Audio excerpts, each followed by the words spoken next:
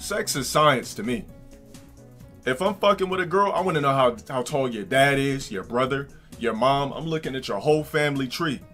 If I'm even considering procreating with you, I'm looking at your whole fucking family tree. If you got short ass niggas in your family, all the men are short, we can't fuck. I'm breeding athletes. Why? Because that's the easiest thing for somebody to get into.